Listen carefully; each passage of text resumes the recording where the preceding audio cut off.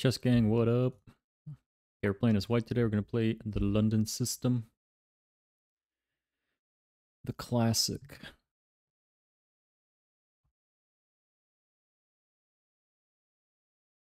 Okay. Opponent's thinking hard about it. No big deal. We're going to play bishop f4. Standard opening so far. Nothing crazy, nothing weird.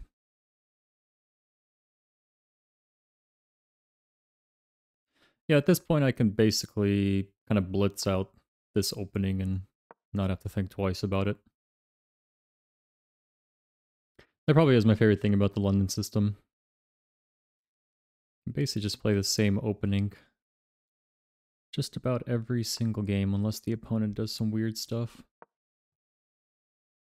That was actually one of my problems when I first started making these videos, is that I would spend way too much time in the openings.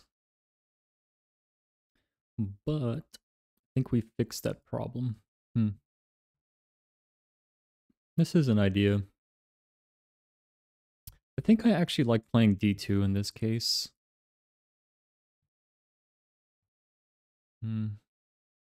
Either bishop e2 or knight d2.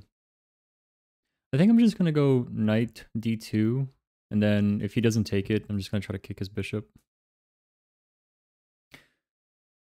I don't think I have to bring the bishop out yet. I'm actually okay with that.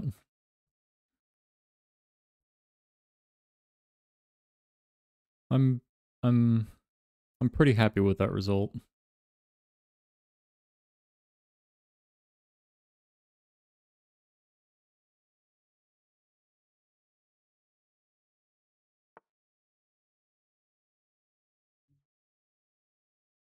Probably want to get the knight out to e5 at this point. Yeah, I can either go pin his knight or just look for the knight trades here. I think I'm just going to look for the knight trade.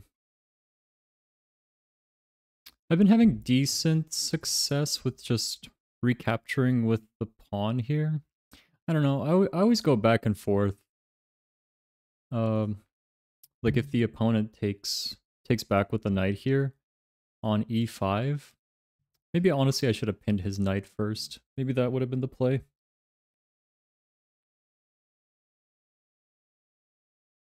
But yeah, I always go back and forth about either recapturing with the pawn or the dark square bishop here. Because on one hand, I prefer to keep the pawn structure somewhat sane and not have this floating stacked pawn here on e5. But in the same vein, yeah, see, like in this exact scenario, so like in the same vein, taking with the dark square bishop seems pretty good. And then, you know, attacking this knight is good, but he does have the option to run away. And then taking the knight here doesn't seem like so great now that he can just recapture with this queen. I wonder. I have been experimenting with sort of trading off on f4. That has been a little experiment that I've been running.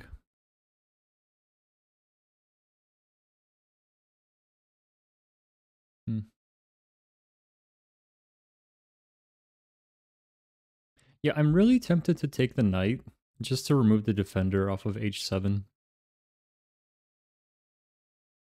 But yeah, I don't know. I have to think about this one. I don't want to go back to g3. That's kind of an autopilot London system move that I've kind of been trying to avoid.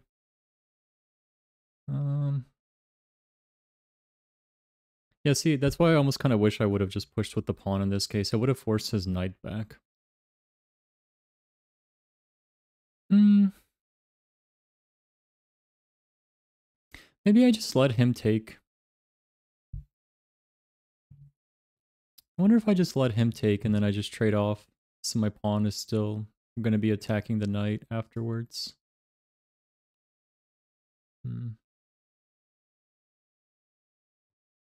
Maybe c3 is better here.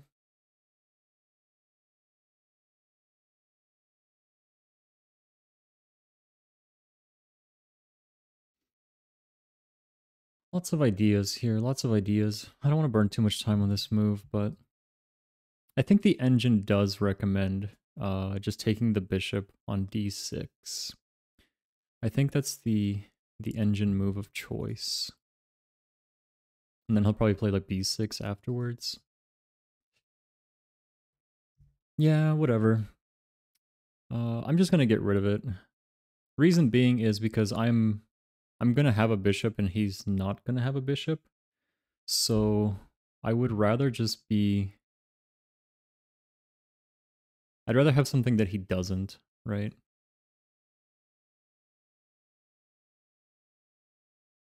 I think that's what I want to do.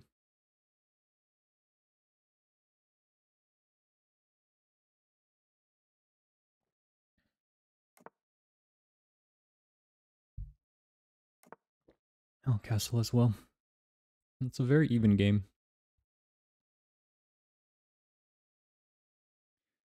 Probably play rook e1 next. See if I can try to break open the center a bit here. Maybe c3 is just better. Yeah, so he just goes ahead and hangs a knight, which is good. I think he was looking for the mate, but just kind of failed to recognize this. Oh, what can you do? Happens to everyone.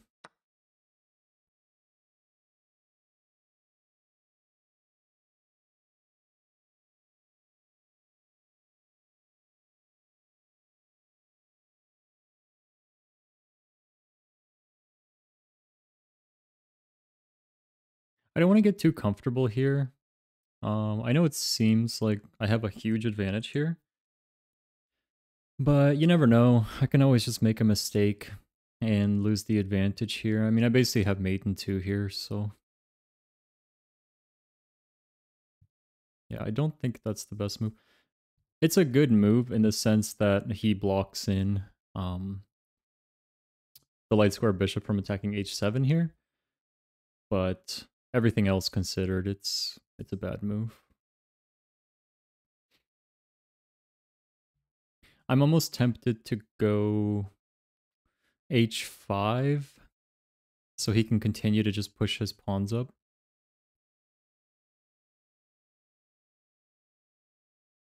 Part of me also wants to just trade off. Might just simplify things even more.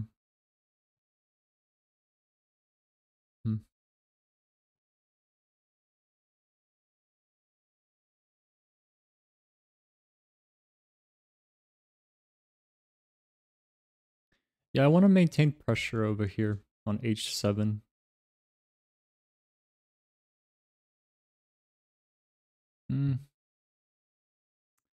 I think I'm just going to play it safe and fall back. Where do I want to fall back to, though? That's the question.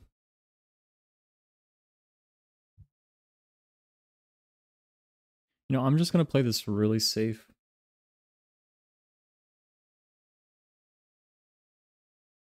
I still want to centralize my rooks, because my rooks are in really bad squares.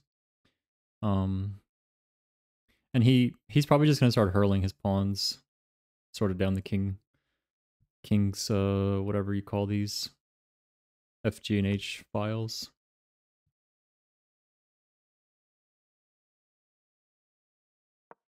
I'll actually let him trade off here. If he wants to push up, I'll just fall back to c2. I figured that. I want to break open the E file. That's kind of why I'm setting up for this. Yeah, he's just going to keep pushing everything, which is fine.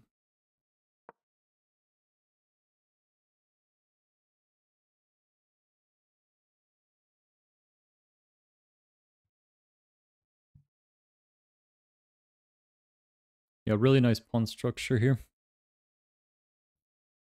He's going to have a hard time getting through this. Yeah, I think he's just going to try to, like, just push everything. I'm actually okay to probably push b3 at this point. Yeah, b3 and just try to break his pawn structure here.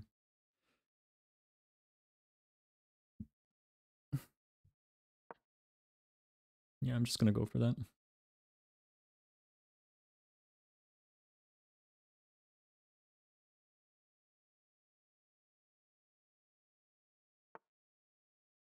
Okay.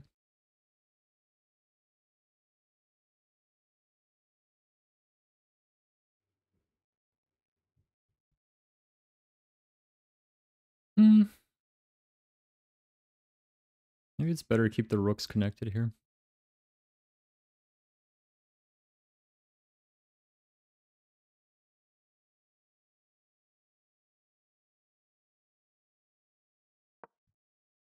I'll be right back.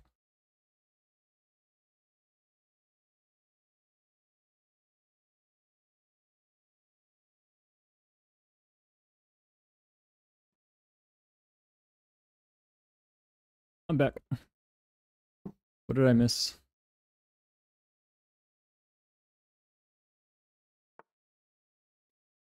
Okay.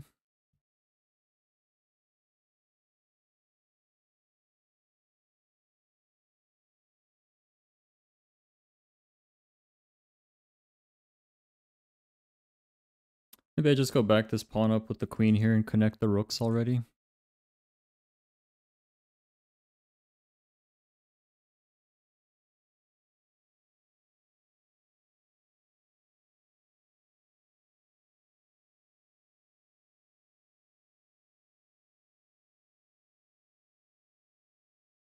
Yeah, I'm just gonna back this pawn up. I don't think he has any way to back his pawn up on c3 if he takes there, so...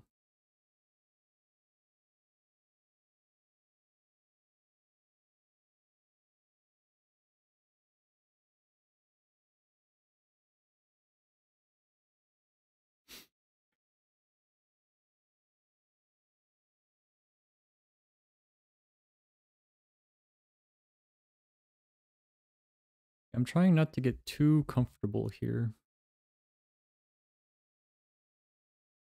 He has like 3 defenders on b4, so I'm imagining he's going to try to bring this rook over to b7.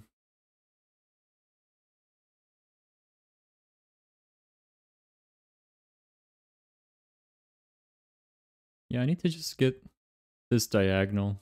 That's all I really need. Hmm.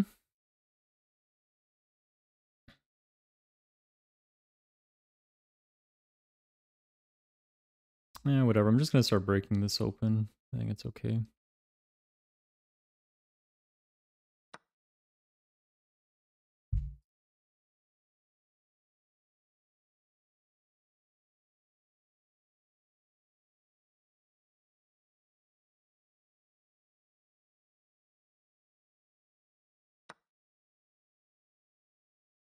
I think it's perfectly fine to just trade everything here.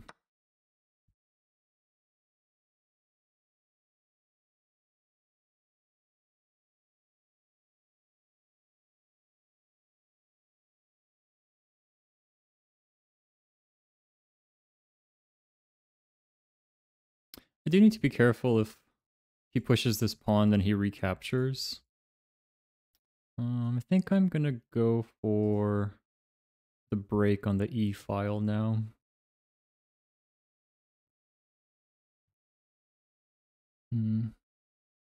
Kind of want to put a rook just on the same file as his queen here. Yeah, I want to get this break going so we can just open up this diagonal here so we can just kind of look for some faster moves.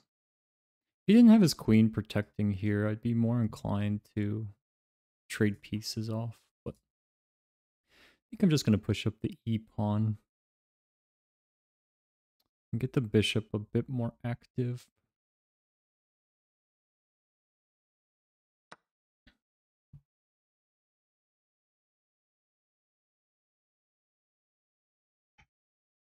Need to be careful if he pushes this pawn here. He's going to attack this queen.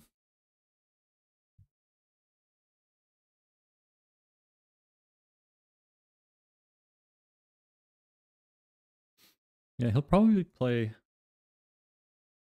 c3 next. I wonder if it's better to get the rook out. I don't think it's better to get the rook out, actually. Am I really losing anything by taking with the bishop here? I don't think I am.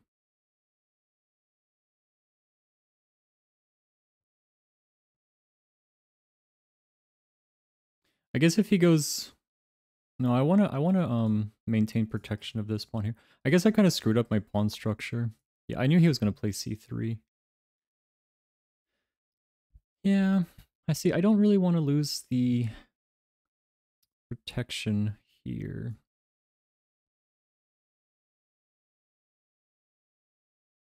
Really tempted to play d3 and just take this pawn. I feel like it'll simplify things a lot.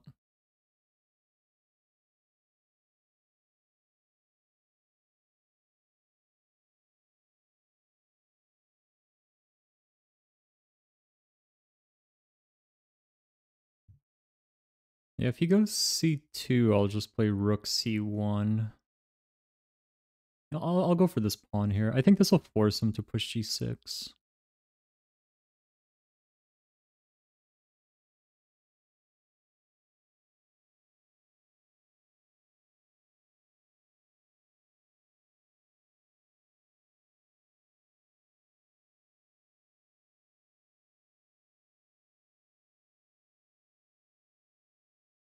Yeah, I probably should just trade queens off like as soon as possible. That's probably going to be the best thing to do here.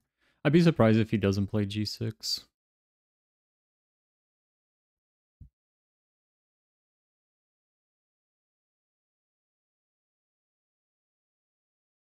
Okay, so he's going to look for the battery.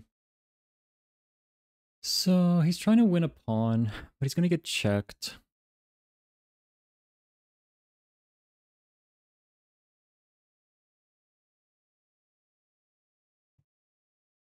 So I can either go support this. See no, even if I play d1 and he pushes the pawn, I can just take. I'm just going to go for the check. Yeah. Now I have a check this way too. Which I probably wouldn't play, but I don't think it's worth it. He actually goes for that.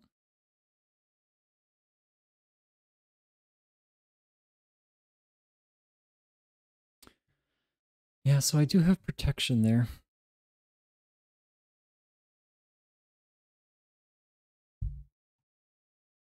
Maybe I just play d1 here.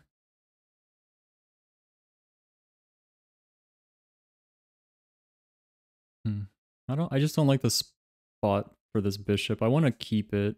I don't really like this spot for the bishop. I think we just bring it back. If he takes, I'll take whatever.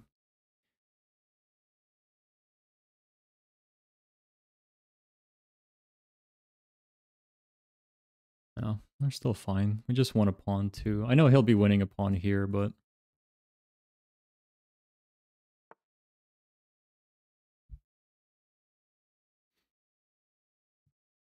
could attack his rook here. He can just fall back though. You have a check. I think I can win his rook. Let's see, if I go check, he'll be forced to play g7. Then I can play h7. He might play f8. Did I say 7 or 8? Yeah, I'll play h7. Let's think about this. So h3, he goes g8. h7, he goes f8.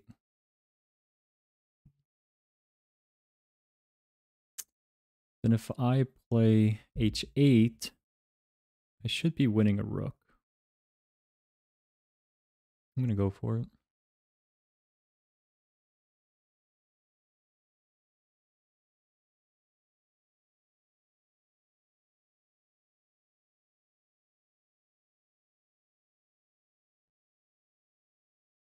I guess he could always block in with the queen too. Actually, if he wants to do that, I'd actually be thrilled about that.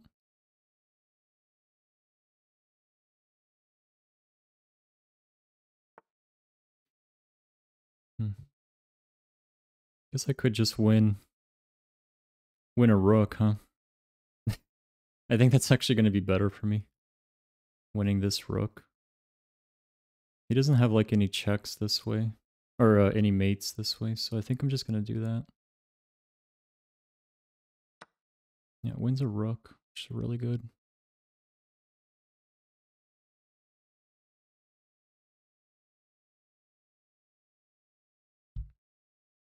Also, yeah, okay. I was going to say the next thing I was going to do was basically just offer him the rook on b4, and then I could play something like e8, and then his king would just be cut off and it would be mate. Yeah, so good game. Coastin for chess. Appreciate the game. Wow, 90.4. That's pretty decent. Pretty decent. Looks like he played a blunder. Yeah, the knight move. Knight g4. The game just fell apart for him after that, and then I played pretty decent after that. So, yeah, but it's a blunder, but, you know, it happens. Happens to everyone. Okay, cool. Let's do the quick game review. Okay, d4, f4, e3, f3. Looks like bishop e2 was the play here. So 0.56 on the eval bar. I'm just wondering. 0.54. It's about the same, really. Yeah, I really should have pinned his knight here before coming in. That would have been really good. So he probably would have had to bring his queen in to just break this pin here. But even then, right, this is really good. Yeah, this would have been a really good move. Yeah, I should have went for the pin there.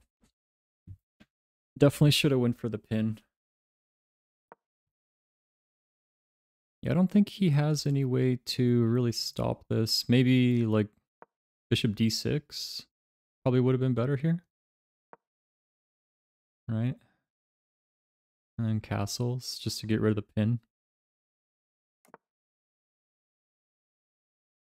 wonder what the play here is. Bishop takes.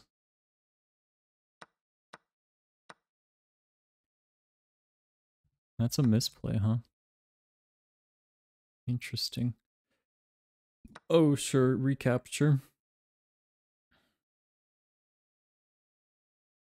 Couldn't I just take this pawn and then threaten the queen? So he'd be forced to move his queen here. And then he would probably realistically, take the bishop or something, and then I could still hop back here, right? I guess the eval is not that good at this point. Interesting. I'll have to keep some of these ideas in mind, but yeah, definitely the pin here was the play. Just the fact that he got rid of his light square bishop on f3 here meant that he can't protect this knight on c6. So, okay, yeah, and in this position, yeah, so taking with the pawn is actually better, according to the engine. Yeah. It's interesting that black is actually a little bit better here. Knight d7. Yeah, so he's forced to hop back here. I could play what? e4. Interesting. I would probably play something like this. He'd fall back and I would just try to maintain the pressure there, maybe. No, I think realistically I think I would play e2 realistically. And then castle after that. But anyways, yeah, so I was really going back and forth in this position here about which piece is better to take with. But I don't know, I think this game kind of ended up okay. Just seeing how the pawn structure stayed intact, so... Taking the knight there. Yeah, I was also going back and forth here. So why is taking the knight better? Does he just bring his queen out? And then he's like threatening all this stuff here. Yeah, so he's in a bit of a better position here. I'll have to remember these ideas. C4. I think I've just decided I'm not playing C4 in the London system. At least not before I've castled. It always gets me into trouble because C4, he has the check here, and now we're forced to trade queens off. And if we don't, then he just plays that forcing move. So I think that's why I'm done playing C4 in London system. I think it's too above my pay grade. Only because C3 defends this king so well.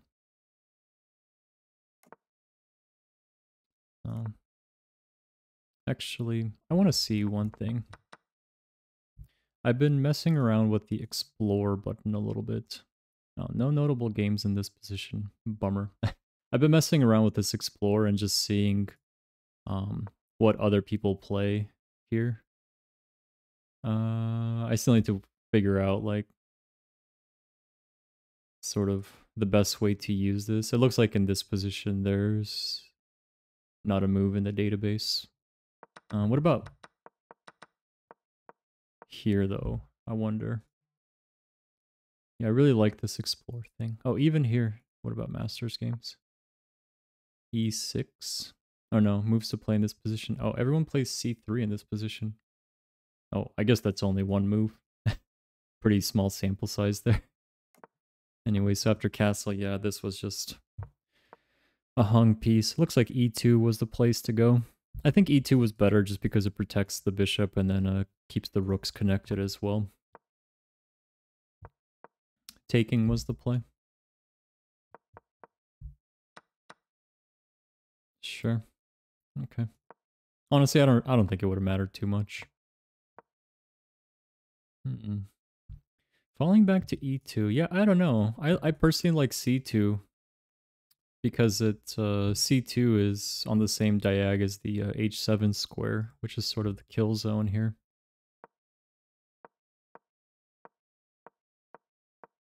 And all decent moves here.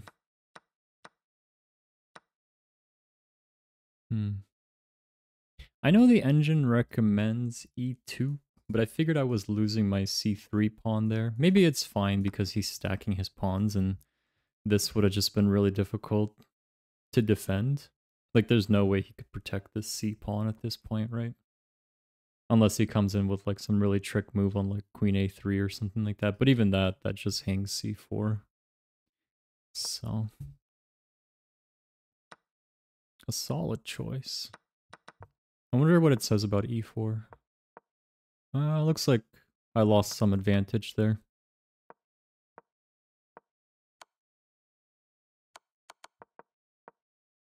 Yeah, moving the rook was not the play here. Yeah, G6, that was what I was recommending to him too. Here he was losing a very valuable pawn here, H7. Moving back.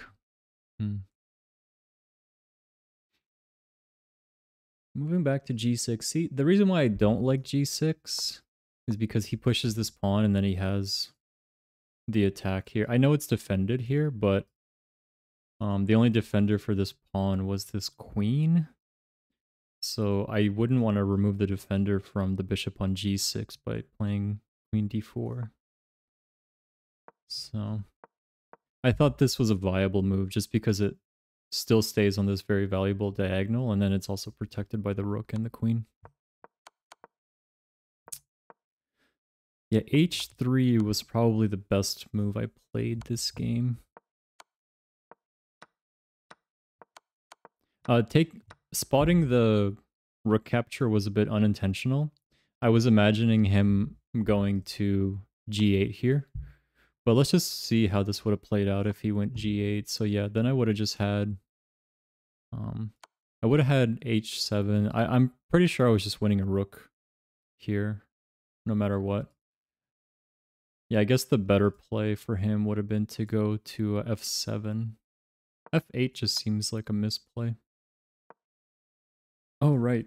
This rook was defended by the queen. Big dumb. That's my big dumb moment. Either way, I still had g7, and then it would have been really hard for him to come back from here. Honestly, he kind of did me a service by playing h6, huh? And then the rook was just easy to take. Yeah, after this, it would have been really hard for him to come back. Honestly, I still think he had a chance in this position.